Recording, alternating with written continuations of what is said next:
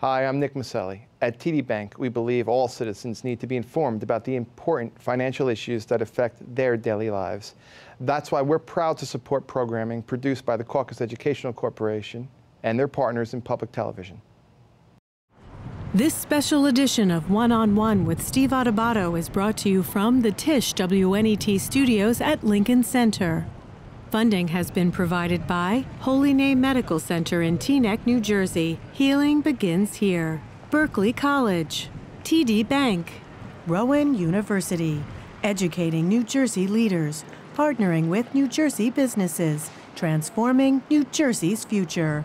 New Jersey Resources, Fedway Associates, and by Gary's Wine and Marketplace, creating an individual shopping experience for every guest. Promotional support provided by NJ.com, Small News, Big News, True Jersey, and by the New Jersey Chamber of Commerce, the statewide voice of business in New Jersey.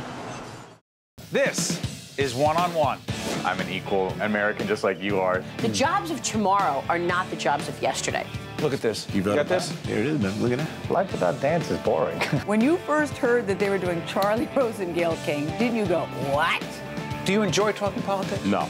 People call me because they feel nobody's paying attention. Our culture, I don't think, has ever been tested the way it's being tested right now. Such a good question. High five. Welcome to the Tisch WNET studio here in the heart of New York City. It is our honor to welcome two very special guests. Taylor Barton, who is a singer, songwriter, producer, and author of Pedro N Pip, and also G.E. Smith, who is Emmy Award-winning and Grammy-nominated musician, former SNL band leader, and co-producer of Pedro N Pip. Good to have you both with us. It's an honor and pleasure. Thank you. Now, two of you met back in '88? That's right. We were on the set of SNL, and I was hired to dance for a Valentine's Day cameo, and GE was playing Stormy Weather, and we were on two different stages and caught a glimpse. That's it. Who approached whom? Me. I went after her. I just need to know these things. Yeah. For folks who may not know about Pedro N Pip, tell folks not only what this is, but why it's so innovative. Well, Pedro N Pip is a story about a rock and roll octopus and a little girl scuba diver who meet underwater after an oil spill. And the rock and roll octopus has lost all his fans because the oil wiped them out. And he's found in hiding behind a coral reef. And she falls in love with him and promises him that she can clean up the ocean because her dad happens to work for the oil company that caused the spill. So that is the beginning of it. And it is for kids who are interested in any kind of aquatic life or saving the ocean, and for everybody who's interested in fun music. We fashioned the octopus off of Dylan, who GE actually toured with for 4 years. You told me before we got on the air that this has been in the making for a few years. How many? Yeah. Taylor worked on this a long time. 25 years to where it evolved to today. So when Taylor brought it to you, your reaction? She's always been very creative. But this project, I could see that it was beyond just one song or two songs or one piece of writing. She really had a theme and something big that she wanted to develop. So I was impressed. When the music score, who'd you bring in to work with you on this? We have a guy named Robbie Wyckoff, who is the lead singer for Roger Waters' Wall Live. I worked with Robbie on The Wall with Roger. Us and them. And he is the voice of Phineas and Ferb as well, so he works for Disney. Great singer. We have David Broza, who's a well-known Israeli artist. We have the Persuasions. We have a young girl named Gillette Johnson.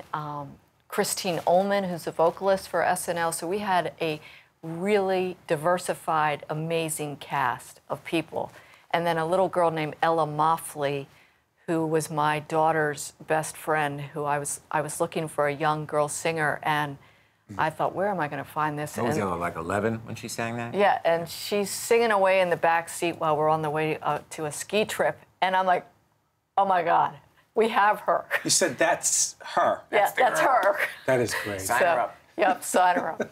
So let me ask you the message here, the larger message. How would you describe it? The larger message is that we are all responsible for our planet, and the kids, being our youngest generation, are the new ambassadors to get the word out that they are totally the leaders to pave the way for a new revolution of eco-friendly living, whether it is with oil or without oil, or solar or without solar. They're responsible. For you, what's the impact you want to have? To get to the kids, definitely. It's because they're the future, you know? And this is important, the environmental thing. If I said it's political, would you agree? It's political in that people have to be accountable. Oil companies are accountable. BP Oil was fined the largest fine by the Clean Water Act. And, you know, there's oil spills every day. Some we hear about, some we don't. But it affects. It doesn't just affect the ocean. BP oil spill affected the entire Mississippi River, seafood, cargoes. It was devastating. Shipping, devastating, and the livelihoods of everybody that lived in Louisiana. Real quick, let folks know how they can get this. They can get this at iTunes, and the most revolutionary way is iBooks. And Tell them about iBooks, how that works. iBooks is a digital experience. And iBooks was the publisher that first brought the music and the text together so that the kid... This is the first book that has this. ...who is working on the iPad, which all kids are now in schools, have the experience come to them, and everything is right in front of them. They're reading the story, the song comes on, they click the button, they hear the song, they're reading the lyrics. Anywhere else. The song's That's it. right there. Plays right there. Boom. Yeah. Your love of music, and everyone recognizes you and your work for a while now. When did you know you loved music and that you had a talent for it? Right from when I was a little kid. I grew up with my grandmother, and when I was a little baby laying on the floor, she would play Nat King Cole and Louis Armstrong and Duke Ellington. Growing up where? In Stroudsburg, Pennsylvania, you know, and which was a tiny little town then. And I just heard that music, and I just loved it. I didn't know why. I just thought, I get it. I love this. This is... Where'd you perform first in public? Oh, first, when I was like in 6th grade or something, we played at some little girl's birthday party. That was probably the first gig I ever had, but yeah. And then eventually I played at all the resorts and stuff around there in the Pocono Mountains, you know, honeymoon resorts and all those kind of places. And then just kept working, kept working. You knew you were, on some level, born to do this. I felt that, yes, I still do, yeah. It is amazing when people have that talent and they feel it and sense it at a young age, and then it culminates into doing really meaningful work. I've been and very making a lucky, difference. very lucky. Yeah, I always thought I had more experience than talent. You know, I played thousands and thousands of gigs in bars and any place, just learning all those songs, and I can bring that experience when I play. Talent too. Real quick, songwriting contest? Songwriting contest. We have a contest on my website, taylorbarton.com/contest. And any kid that has eco-friendly lyrics is invited to enter, and they just put their name, their age, their school, cut and paste their lyrics in. We announce on Earth Day, which coincidentally is the anniversary of the BP oil spill, That's right. who wins, and then GE and I take those lyrics and make a song for them, and we will upload it to YouTube. Well, Taylor and GE, I want to thank you so much for joining Thank us you, on Steve. public television. And the book, excuse me, it is not simply a book, it is much more than that. It's a multimedia experience. Thank you for clarifying that, Pedro and Pip. We're about to check out some music right after this. Thank you so much. We appreciate it. Thank you so much, Steve.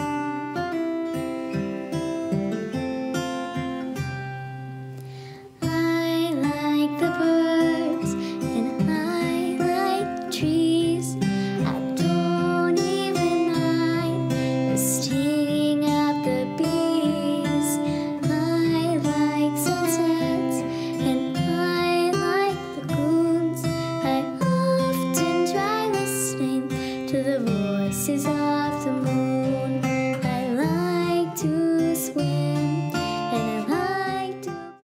To watch more One-on-One with Steve Adubato, find us online and follow us on social media. There she is. She's Missy Franklin, and she's the author of Relentless Spirit. And she is a superstar. Oh, hardly. Yeah, in the world of swimming and athletics, you're terrific. Thank you. Thank you. Loaded question. What's your story? Oh, my gosh. Well, people should go buy the book and read it. So, born and raised where? Born and raised in Denver, Colorado. When did you know that you wanted to be an athlete? Ever since I was young. My parents put me in every sport you could possibly imagine, and I just loved being athletic. I loved having teams. I loved just enjoying it and getting out there and being competitive. I played 2 sports all the way up until high school, so I've always just been a really competitive person. That's you? That's me! Little nugget me. Competitive swimming early on? You know, I started my summer club team when I was 5, and I started year-round swimming when I was 7, so fairly early, and it was all entirely my decision. It was me going to my parents saying, I love this so much, and I want to do more of it. The Olympic track, if you will. Yeah. When does that kick in, that people say, hey, you've got it? You know, it really depends on the person. It's so crazy. Like, you look at someone like Katie Ledecky, who in 2012, no one even knew who she was until 3 months before the London Olympic Games. And then she goes and wins a gold medal. For me, it was more, I guess, if there is a normal progression, I had a bit more of a normal progression where I went to Olympic trials in 2008 when I was 13 and absolutely loved it and decided that I wanted to be back there in 4 years and actually have a shot at making the team. And so the next 3 years, I qualified for all the major national team meets over the summer, which was a Pan-Pacific Championships and a World Championships leading up to the Games, and then was able to qualify for 2012. How much pressure are we talking? It depends. It For you? depends. I honestly think I put the most pressure on myself. I don't feel it externally from my parents, from family, from my support system, and even from my amazing fans. And now my companies that I'm lucky enough to be a part of, they're all just so supportive, and they want me to go out there and have fun and be my best. But I think it's myself that really comes down with that hammer saying, you know, you really need to do what you think you're capable of doing here. So it's definitely been a balance of, you know, using that pressure to make myself better instead of having it take away from anything. It's interesting, in the spirit of what you just described, Missy, you used the word relentless. Yeah. What does it mean to you? Relentless for me means just never letting an ounce of energy go to waste. It means touching the wall and knowing that I have put 110% of my heart and my soul into that race no matter what, so I can get out of the pool regardless of what place I was, regardless of what my time was, and say, that was it. That was the best I could have possibly done. I had nothing left to give. That, in my mind, is relentless. While competing is critically important to you, I'm confused as to how important winning is. Put that into context. I will. So for me, winning isn't important at all. What's important to me is being the best that I know I can be. And if that's winning, then that's great. And if it's not, how can I be better than my best? I can't. And none of us can. I'm sorry for interrupting. How did you get so mentally healthy? And what do your parents have I'm to glad do it with comes that? off like that. No, seriously. My parents have been an incredible support. And for me, I think what helps me the most is keeping things in perspective, which comes a lot from my parents, and it comes a lot from my faith, which they're so cute. Look at how cute they are.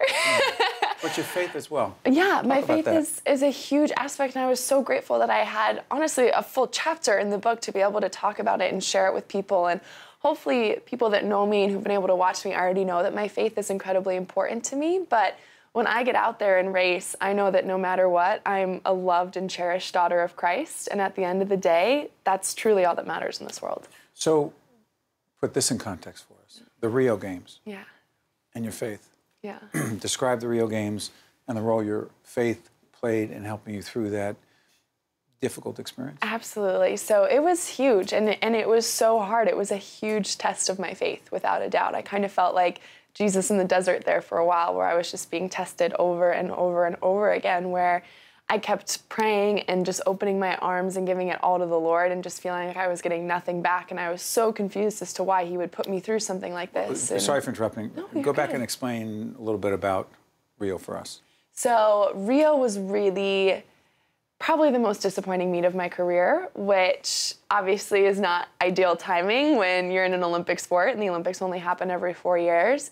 And I had made a huge decision to go back home and leave college, leave my apartment, my friends, my teammates, and go back with the coach that I was training with for my previous Olympics with. And it was the hardest decision I've ever had to make. And I worked harder than I've ever worked before. I felt like I was in the best shape of my life. And then for some reason, I got there and nothing went my way. And it's just one of those experiences in life where you have so much hope for the situation, and it completely lets you down regardless of how much effort you're putting in and how much heart you're putting in. And so getting through it, I had to rely so much on just trusting that God had a plan and that something beautiful is going to come out of it. And my favorite thing to think about is in having Jesus, I know that pain has a purpose. And so I tried to purpose that into making me not only a better swimmer, but a better person as well. How old were you when that happened? This is past summer, so I was 21. Right, so here's the question. At 21 years of age, you put that all in perspective. Yeah, I tried. I tried really hard. It was not an easy process by any means, and it took several months, and it's still something I'm working through, but I tried. So now come back to Relentless. Yeah. What thoughts do you have? What thinking is there connected to the future, your future in the Olympics? For me, 2020, I would love to be there, but for right now, being relentless to me means relentlessly loving what I do every day. I think this past summer, I put so much pressure on myself and it became not fun. And that's not when I do my best. I do my best when I'm enjoying every single second of it. And so now, I think there's a time to be relentlessly focused, to have a relentless work ethic. And right now, it's time for me to relentlessly love my sport again, and that's what I'm putting all my energy into. Wow.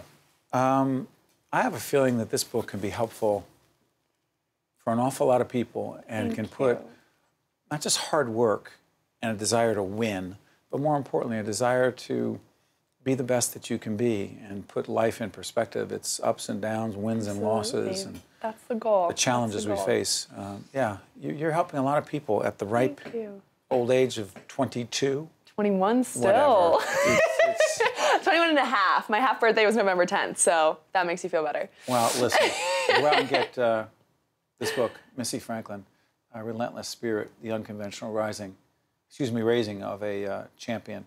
I wish you nothing but the best. Thank you so much for having me. Appreciate you joining us on Public Broadcasting. Absolutely. Stay with us. We'll be right back right after this.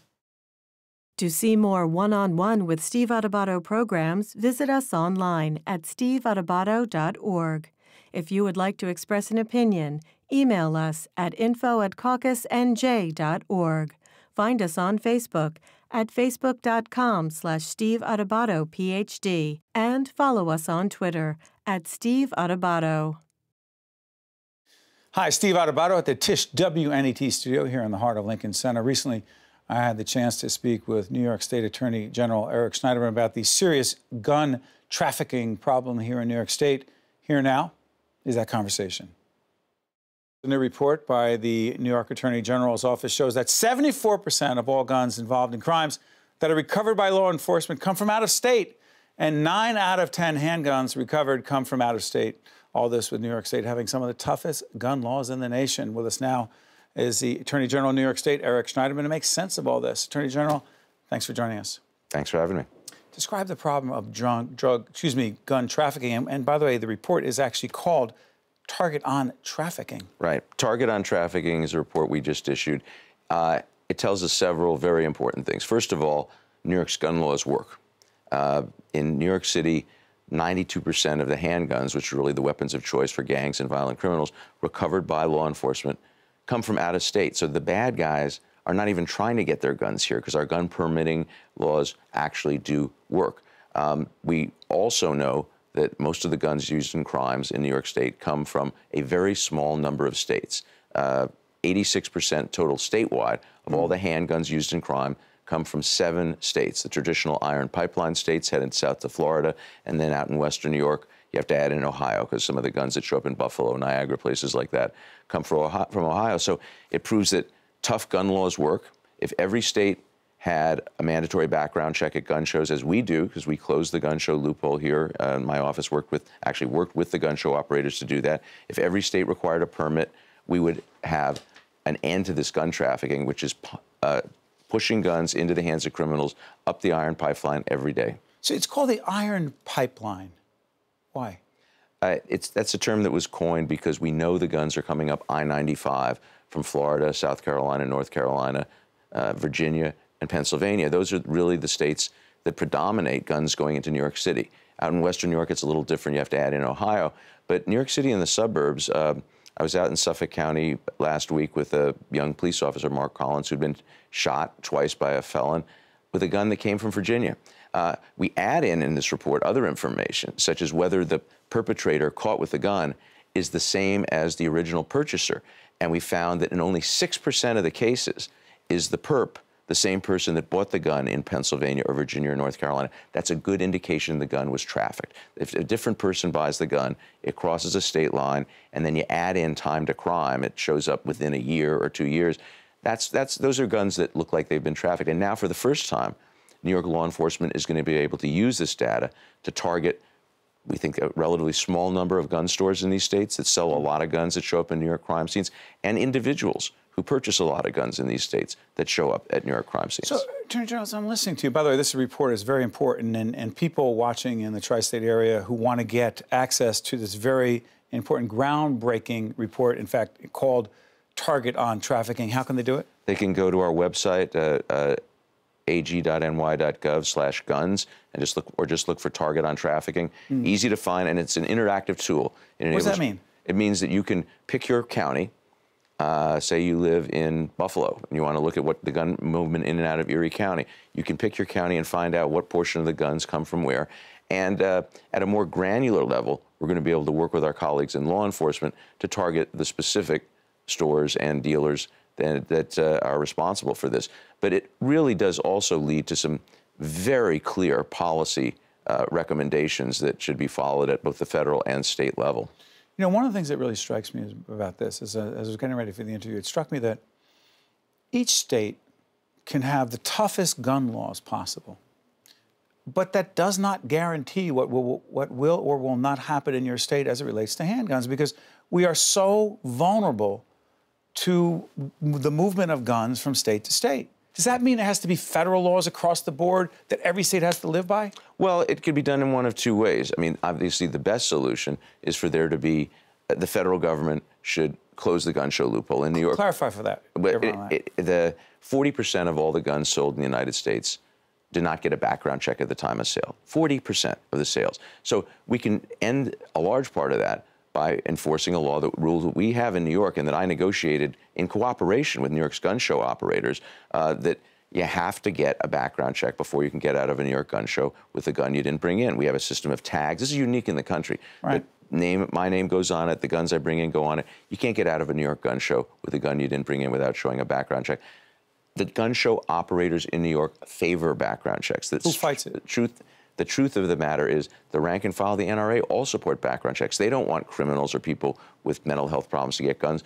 This has just been caught up in the gridlock in Washington, and it's really the dysfunctionality of Congress that is the biggest problem. But the federal government could, even if Congress won't act, provide incentives for states that set up databases like ours. DOJ does that all the time. The Department of Justice provides incentives for local law enforcement to do things like purchase bulletproof vests for police officers. You could provide incentives. Actually, as a matter of Homeland Security, you should provide an incentive to guarantee background checks before guns are sold. We also really should have permits required in every state. Permits for handguns. It's clear that it works. Now, it's also important to know that it is having a beneficial effect in that the number of guns recovered in New York is actually lower than in a lot of states with more lax gun laws. So there is some suppression of gun crime that is attributable to our effective gun laws.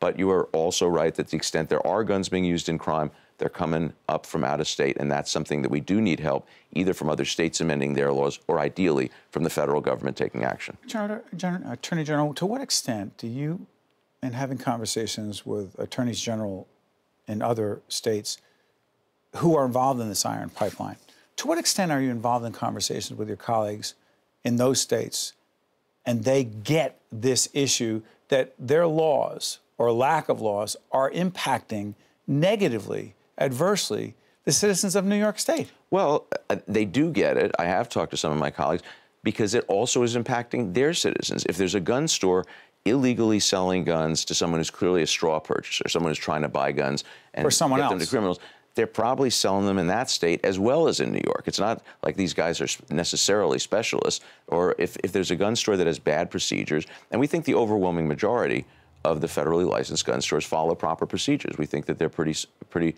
scrupulous about it. We think what the data is going to show us is a relatively small number of bad actors.